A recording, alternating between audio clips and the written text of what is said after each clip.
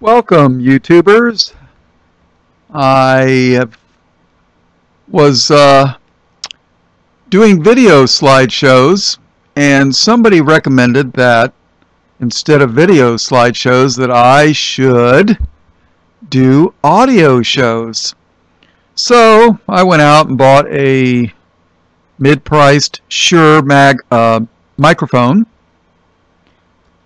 And the reason the person said I should be doing audio instead of just slideshows with Bible verses is because of Romans 9:6. No, I'm sorry, Romans 10:17, which reads, "So then faith cometh by hearing, and hearing by the word of God." So, I don't remember who it was that suggested I do the audio instead of the video slideshows, but I guess in small part it's your fault.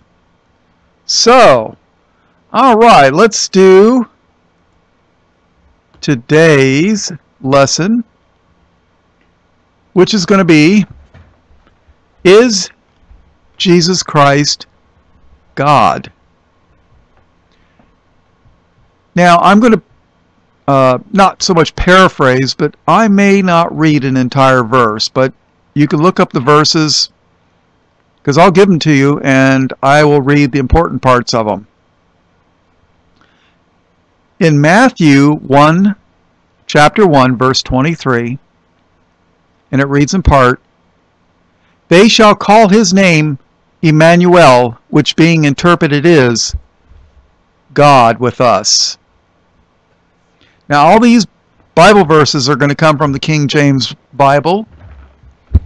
And honestly, if you do a major study like I did about the Bible versions issue, I actually took a year. And I had 6 or 7 different versions of the Bible. And I used to lay them out on the floor, read them in the King James, and then read them in the NIV and the NASB and the other 666 different perversions of the Bible. And it convinced me that the King James, the Geneva, and the Webster's Bible, yes, the dictionary guy, the Webster Bible, he did a King James Bible that was updated to the modern language of his day, which was, I think, 1828 is when he did his dictionary. So from 1611 to 1828, he updated and modernized the words. The King James, for example, when Joseph had his dream, it said that there were some kine, K-I-N-E. Well, kine is Old English, and it means cattle or cows. And the Webster Bible will update that accordingly from kine to cows or cattle. Doesn't change the meaning. It's just we don't use Old English like we used to. But I think you should definitely use the King James, and that's my opinion. Now, in Malachi chapter 3, verse 6, it says, "For I am the Lord, I change not. Therefore ye sons of Jacob are not consumed." Now, that says God never changes. What about Jesus? Does he change? Hebrews 13:8. Hebrews chapter 13, verse 8. "Jesus Christ, the same yesterday and today and forever." So who is our Savior? In Isaiah 43:11, it reads in part, "I, even I, am the Lord, and besides me there is no Savior." In Jude 1, 12, to the only wise God, our Savior. In Titus 2:10, God, our Savior. In 1 Timothy 4, verse 10, we trust in the living God who is the Savior. In Luke 1, verse 47, God is my Savior. Now, let's read how Jesus is the only Savior. In 1 John chapter 4, verse 14, the Father sent the Son to be the Savior of the world. In 2 Peter 3:18, our Lord and Savior, Jesus Christ. In 2 Peter 1:1, God and our Savior, Jesus Christ. In John 4:42, the Christ, the Savior of the world. In Titus 1:4, the Lord Jesus Christ, our Savior. In Luke 2, verse 11, a Savior, which is Christ the Lord. And here's one of my favorite verses. I believe it was Peter that said this, speaking in boldness to the Pharisees, the Jews in Jerusalem, when he was called. Acts, Acts chapter 4, verse 12. Neither is there salvation in any other, for there is none other name under heaven given among men whereby we must be saved. And that name is Jesus. In 2 Timothy 2:10, salvation is in Christ Jesus with eternal glory. In Hebrews 2:10, captain of their salvation, perfect through sufferings. Hebrews 5:9, the author of eternal salvation. Now, who created all the universe and earth? God did. In Genesis 1:1 we read, in the beginning God created the heaven and the earth. In Isaiah chapter 44, verse 24, I am the Lord that maketh all things, that stretcheth forth the heavens alone, that spreadeth abroad the earth by myself. But in the New Testament, it says that Jesus, who is Christ, created the heaven and the earth. In Hebrews 1, verse 10, unto the Son he saith, Thou, Lord, in the beginning hast laid the foundation of the earth, and the heavens are the works of thine hands. Colossians 1, verse 16, by him were all things created, that are in heaven and that are in the earth. All things were created by him and for him. In John 1:3, all things were made by him, and without him was not anything made that was made. Now, God is the Word. John 1:1, in the beginning was the Word, and the Word was with God, and the Word was God. And in John 1, verse 14, and the Word was made flesh and dwelt among us. Now, God is the beginning and the end, the first and the last, the Alpha and the Omega. In Isaiah 41:4, I, the Lord, the first, and with the last, I am He. And Jesus said, fear not, I am the first and the last in Revelation 1:17.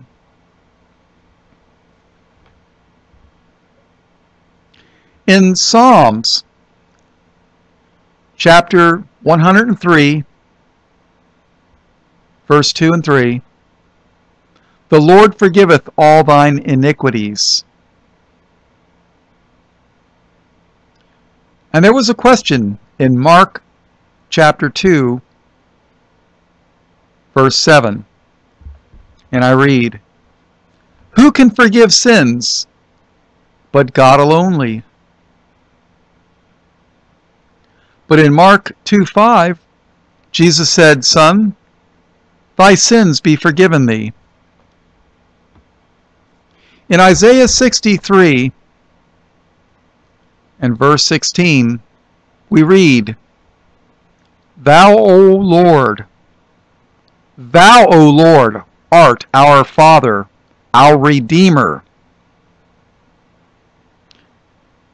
And yet we read in Titus chapter 2, 13 and 14, that it's Jesus who redeems us.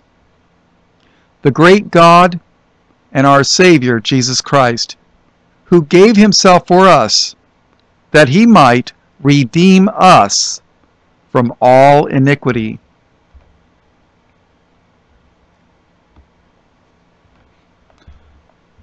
Now, let's read how God is one God.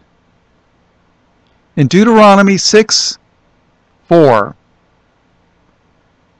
and the Jews especially, being monotheists, which means one God, believers of one God, they know this verse very well. Hear, O Israel, the Lord our God is one Lord. But we read in John 10, verse 30, I and my Father are one. In John 1:1, verse 3, verse 10 and 14, in the beginning was the Word, and the Word was with God, and the Word was God. All things were made by him.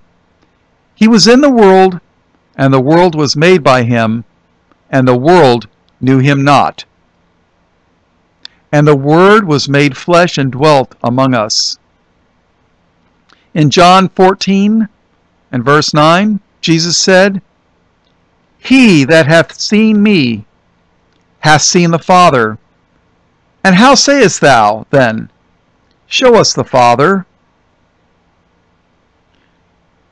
And this is probably one of the most hated verses in the Bible of those that are what is known as anti-Trinitarians.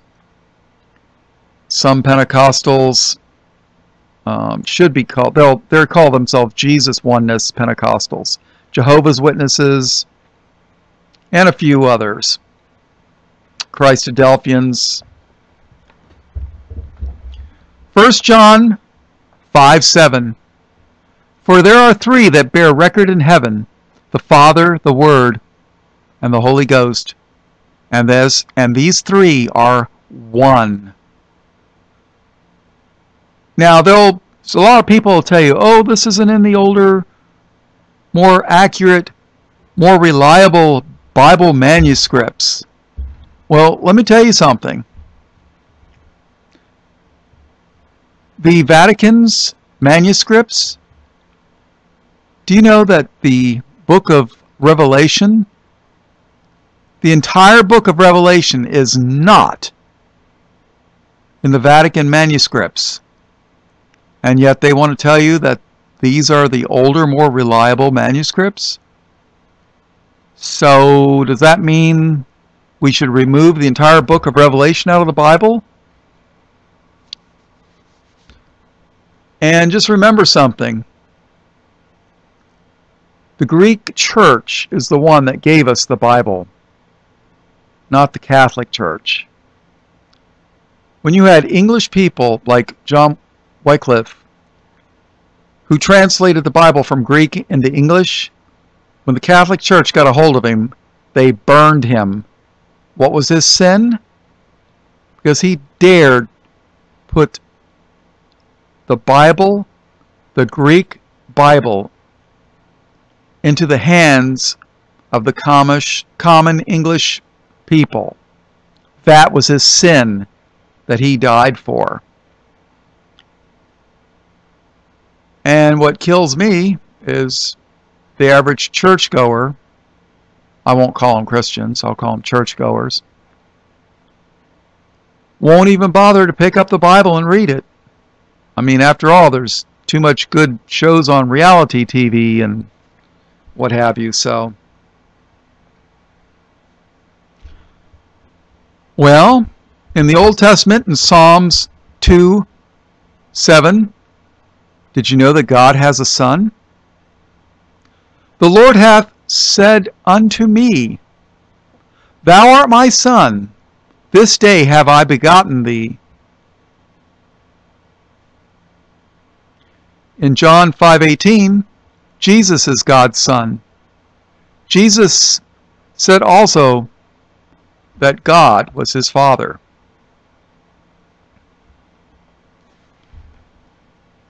So in Psalms, God is the Holy One. In Psalms 71:22, I will also praise thee with the psaltery, even thy truth, O my God, unto thee will I sing with the harp, O thou Holy One of Israel. And in Psalm 78:41, yea, they turned back and tempted God, and limited the Holy One of Israel. In Psalms 89:18, for the Lord is our defense, and the Holy One of Israel is our King. And in Psalm 16:10, for thou wilt not leave my soul in hell, neither wilt thou suffer thine Holy One to see corruption. Suffer means allow, by the way. Neither wilt thou allow thine Holy One to see corruption. But suffer's fine. And in Isaiah 10:20, and it shall come to pass in that day that the remnant of Israel, and such as are escaped of the house of Jacob, shall no more again stay upon him that smote them, but shall stay upon the Lord, the Holy One of Israel, in truth. But yet Jesus is the Holy One. In Acts 2:27, we read in part, because thou wilt not leave my soul in hell, neither wilt thou suffer thine Holy One to see corruption. And in 3:13 and 14, Acts, the God of Abraham and of Isaac and of Jacob, the God of our fathers, hath glorified his Son Jesus, whom ye delivered up and denied him in the presence of Pilate, when he was determined to let him go. But ye denied the Holy One and the just, and desired a murderer to be granted unto you. I believe this was when Peter was talking to the Pharisees. And Acts 13:34 and 15. And as concerning that, he raised him up from the dead, now no more to return to corruption. He said on this wise, I will give you the sure mercies of David, wherefore he saith also in another psalm, Thou shalt not suffer thine Holy One to see corruption. In Matthew 4:10, Jesus saith unto him, Thou shalt worship the Lord thy God, and him only shalt thou serve. Jesus speaking to Satan, that fallen angel.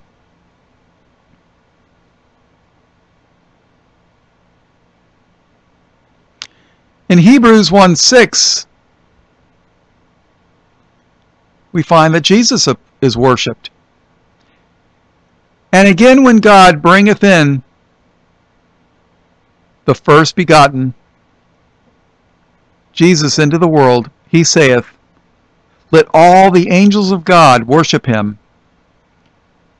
And in John 20:28, Thomas answered and said unto Jesus, my Lord and my God.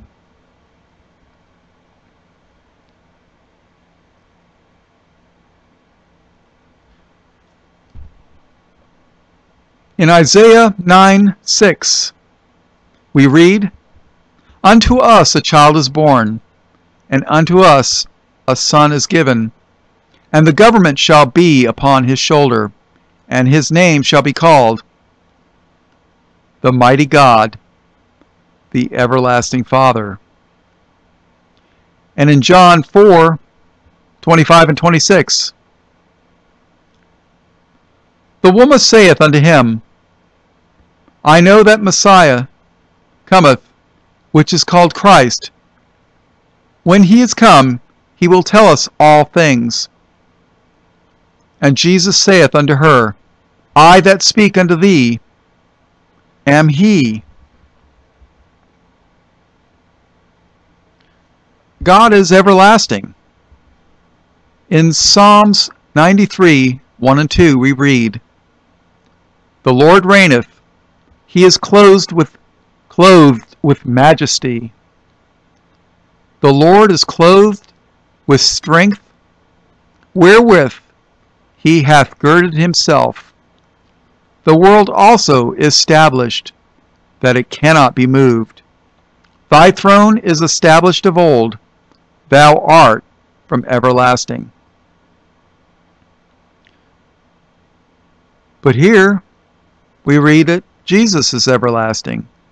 In Micah 5:2 we read, but thou, Bethlehem Ephratah, out of thee shall he come forth unto me, that is to be ruler in Israel, whose goings forth have been from of old, from everlasting. In Isaiah 4:28, we read that God is glorified. I am the Lord, that is my name, and my glory will I not give to another.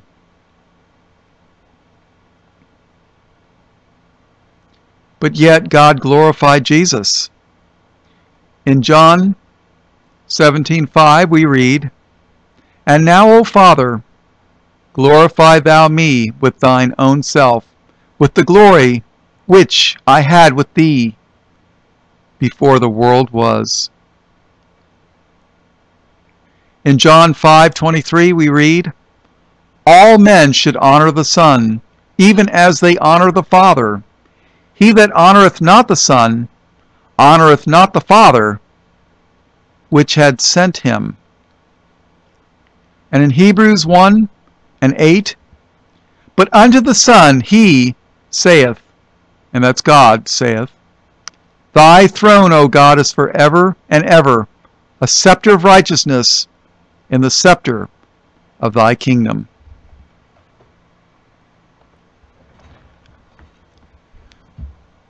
When Moses was on the mountain, and he asked God a question, and the question was, when the people ask me what your name is, what shall I tell them? And in Exodus 3, chapter 3, verse 14, we read God's answer. And God said unto Moses, I am that I am. And he said, thus shalt thou say unto the children of Israel, I am hath sent me. unto you. In John 8, verse 58, Jesus speaking to the Jews said, Jesus said unto them, Verily, verily, I say unto you, before Abraham was, I am.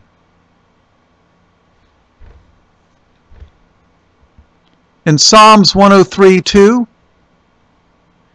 Bless the Lord, who healeth all thy diseases. But in the New Testament, it was Jesus that healed all manners of disease. In Matthew 8:16, Jesus healed all that were sick.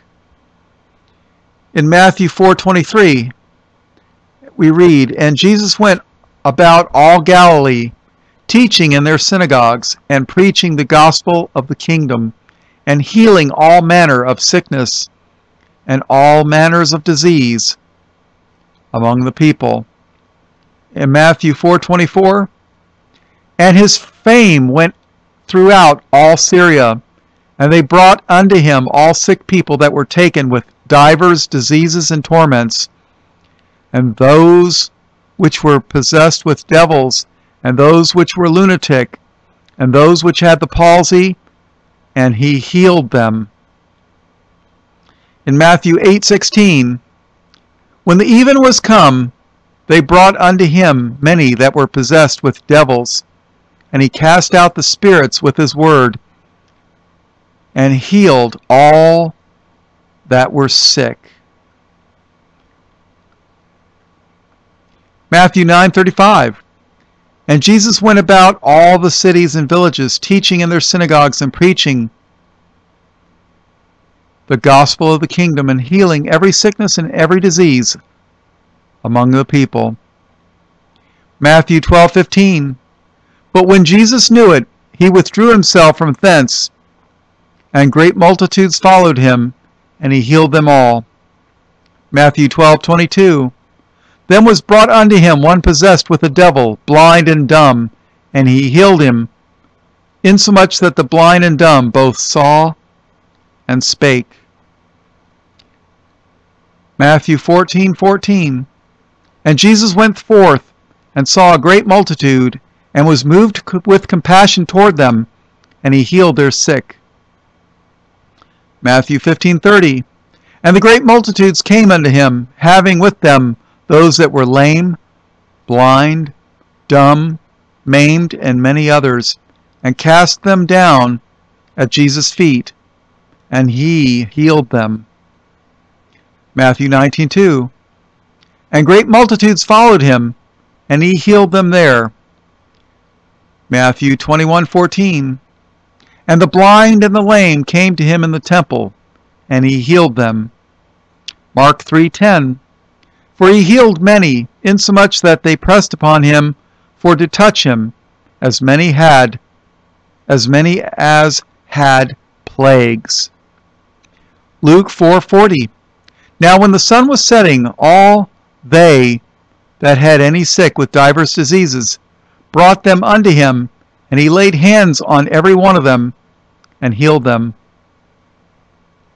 Luke 5:15, But so much the more went there a fame abroad of him, and great multitudes came together to hear, and to be healed by him of their infirmities. Luke 6:17, And he came down with them, and stood in the plain, and the company of his disciples, and a great multitude of people out of all Judea and Jerusalem, and from the sea coast of Tyre and Sidon, and came to hear him, and to be healed of their diseases. Luke 16:18, And they that were vexed with unclean spirits, and they were healed. Luke 6:19, And the whole multitude sought to touch him, for there went virtue out of him, and healed them all. Now, let's read where God is the judge of the world. Psalms 94:1 and 2. O Lord God, to whom vengeance belongeth, O God, to whom vengeance belongeth, show thyself, lift up thyself, thou judge of the earth. Render a reward to the proud. And in Genesis 18:25, Abraham said to the Lord, shall not the judge of all the earth do right? Now, in John 5:22, Jesus said, the Father judgeth no man, but hath committed all judgment unto the Son. In John 5:26, we read, the Father hath life in himself. So God has life in himself. But here, in John 1:4, so hath God given to the Son to have life in himself. In Jesus was life, and the life was the light of men. John 1:4. God raises up the dead. The Father raiseth up the dead, and quickeneth them. John 5:21. But in that same verse we read, the Son quickeneth whom he will.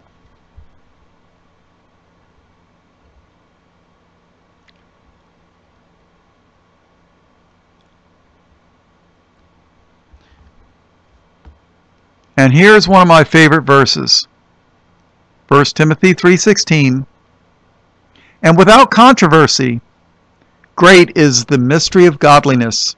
God was manifest in the flesh, justified in the Spirit, seen of angels, preached unto the Gentiles, believed on in the world, received up into glory. Hebrews 1:8-10. But unto the Son he saith, Thy throne, O God, is forever and ever. A scepter of righteousness is the scepter of thy kingdom, and thou, Lord, in the beginning hast laid the foundation of the earth, and the heavens are the works of thine hands. In Philippians 2:5-8, Christ Jesus, being in the form of God, thought it not robbery to be equal with God, but made himself of no reputation, and took upon him the form of a servant, and was made in the likeness of men. And being found in fashion as a man, he humbled himself and became obedient unto death, even the death of the cross. 1 John 5:7. For there are three that bear record in heaven, the Father, the Word, and the Holy Ghost, and these three are one. Acts 20:28. Feed the church of God, which he hath purchased with his own blood. 1 John 3:16. Hereby perceive we the love of God, because he laid down his life for us. Acts 7:59. And they stoned Stephen, calling upon God and saying, calling upon God and saying, Lord Jesus, receive my spirit. For unto us a child is born, and unto us a son is given, and the government shall be upon his shoulder, and his name shall be called Wonderful, Counselor, the Mighty God, the Everlasting Father, the Prince of Peace. We read that in Isaiah 9:6. Isaiah is a really wild book. If you've never read it, you really should. Some people call it the miniature Bible. John 20:28. And Thomas answered and said unto him, My Lord and my God.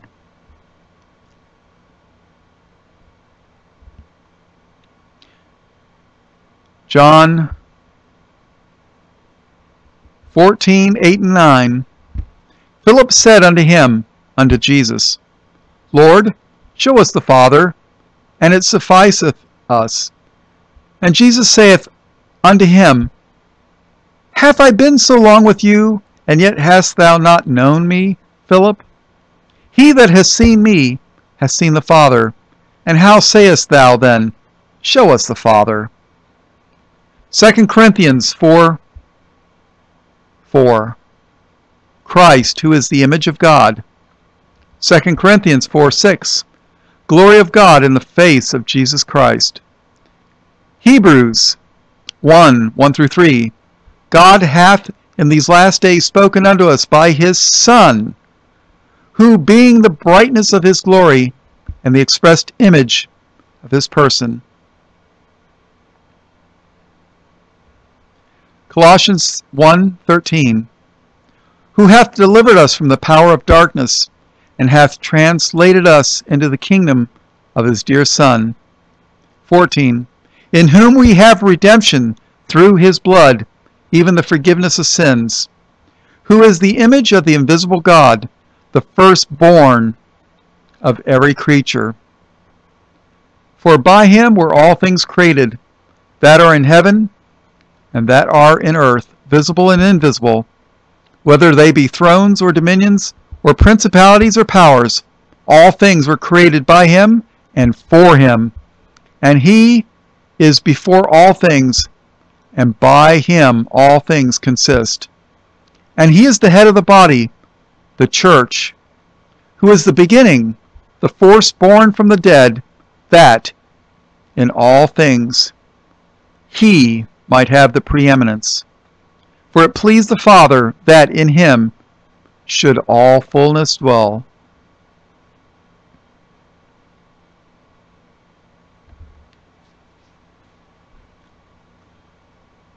For in him dwelleth all the fullness of the Godhead bodily. Colossians 2:9.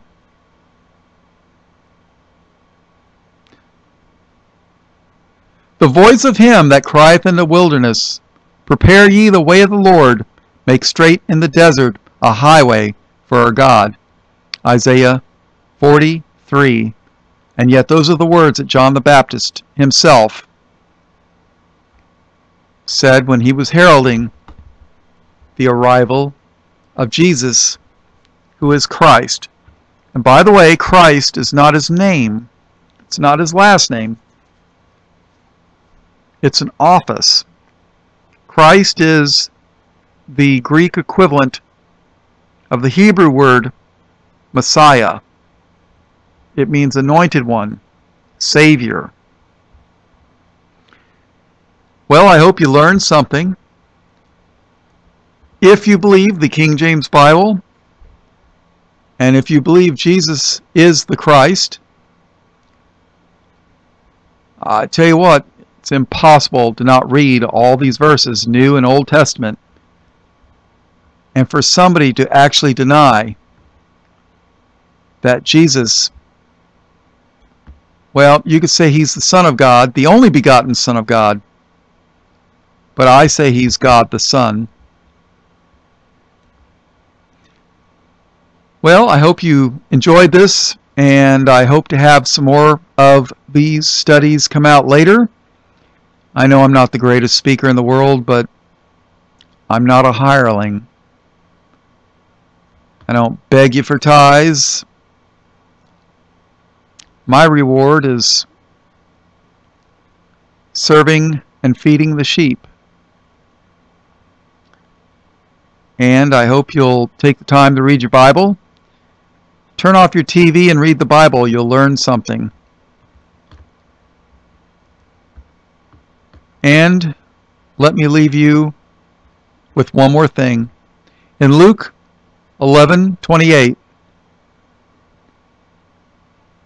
but he said, and that's Jesus talking here, Yea, rather, blessed are they that hear the word of God and keep it.